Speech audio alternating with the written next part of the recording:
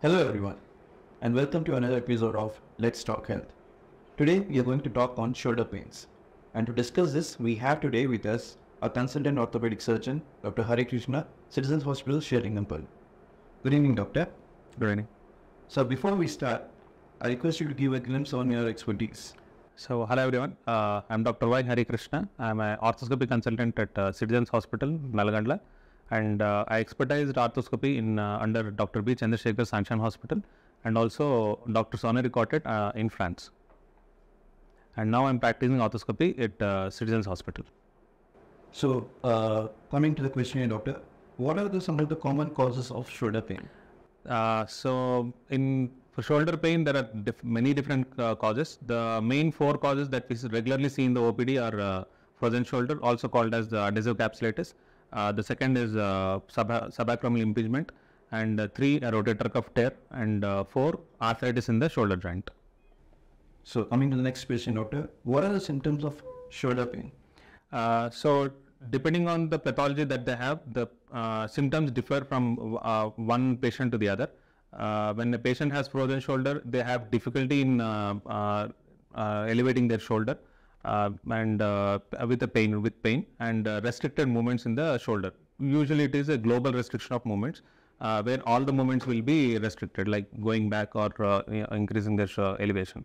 And when it comes to subacromial impingement, their symptoms are specifically they have a painful arc where when they are trying to elevate their shoulder, they have pain during this movement, but there is no pain above this and there is no pain below this. And when it comes to rotator cuff tear, they have they will be able to raise their shoulder, but with difficulty when they have a partial tear. And when they have a total tear, they won't be able to lift the shoulder at all actively, but they can lift it passively, that is with the other hand. Okay. And when there is arthritis, they do have movements, but they are all painful. The next question would be, what are the factors that increase the risk of shoulder pain? The most common factor is diabetes, like any other disease. So people who are for a long time who are diabetic, they usually have this frozen shoulder problem, and they're prone to have rotator cuff tears and arthritis in the shoulder. And the other group of people are young people who go for unsupervised heavy weight training. They too will suffer with either rotator cuff problems or a subacromial impingement. Next question is, doctor, how is shoulder pain diagnosed? So to diagnose, mainly the shoulder pathology is a clinical diagnosis than a radiological. So first, a thorough examination of the patient is very much required, because when it pertains to the shoulder pain, usually the pain will be from around the shoulder only. So anything below the elbow or above into the neck is not from the shoulder. So that has to be clearly seen in each patient.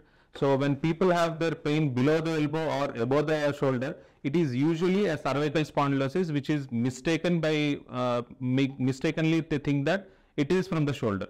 So the treatment completely varies. So basically the clinical diagnosis is more important in our practice. Then after that, a simple X-ray is the first thing that we order, and then an MRI to know the rotator cuff, because in X-ray we can diagnose up to the bony problems, and when it comes to the soft tissue, we need an MRI. So the other question is, what are the treatment options available for shoulder pain management? The treatment options, in every pathology has different kinds of treatment.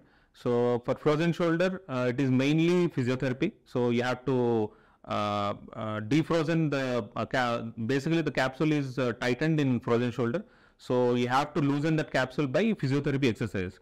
But the pain that the patient has can be treated by simple medication or intraarticular steroid injection, or in refractory cases where there is no improvement for months together, we can try an arthroscopic capsule release. When it comes to subacromial impingement, usually the pain subsides with simple physiotherapy and subacromial injection, and can be PRP also. And when it comes to rotator cuff tears, a partial tear can be treated with an intraarticular PRP injection at that tear site, which is ultrasound guided. And when it comes to a full thickness tear, the only way to treat it is arthroscopic cuff repair. And lastly, the arthritis. The initial stage of arthritis can be treated by simple physiotherapy, like any other joint arthritis. But a full-blown arthritis, like a grade 4, can be treated by only shoulder replacement. When is the surgery advised for a shoulder pain? So, for shoulder pain, usually we treat it by physiotherapy only. Only after a good trial of physiotherapy of say 2 to 3 months, if the patient is still symptomatic, only then we go for surgical options. Otherwise, we tend to treat them with physiotherapy or simple intra-articular injections. Doctor, how much time does it take to get some relief from shoulder pain actually? So all these are soft tissue problems most of the time. So usually they take around 2 to 3 months of good physiotherapy, a supervised physiotherapy. That should do. So doctor, next would be, can a person with shoulder pain do basic exercises? So coming to the exercises, see, it depends on the pathology of the patient. When it comes to simple frozen shoulder or subacromial impingement, yes, they can do all sorts of exercises. But when it comes to a rotator cuff tear, they have to be very careful because if they do any activities with weights, it could worsen their tear. So for people who have rotator cuff tear, you better not do any physical exercise.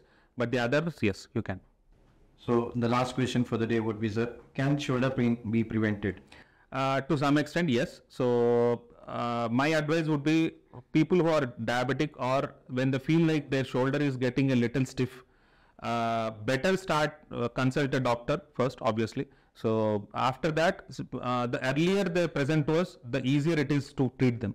So yes, that it can be prevented by kind of a physiotherapy that they start earlier, because before the shoulder gets stiff completely. So there, that crucial period is where we can treat them and prevent from having a full-blown disease. Yes. So finally, doctor, what is your opinion, or what would you suggest like to finish this shoulder pain like? So my take-home message from this live video is that whenever you have a difficulty in raising your shoulder, but you are able to elevate it with the other shoulder, with the other hand, you might have a rotator cuff tear, which is better if you come early. We can treat it better. So whenever you have this, you're not able to lift it actively, but you are able to lift it passively, please visit as a doctor. The second thing is the frozen shoulder.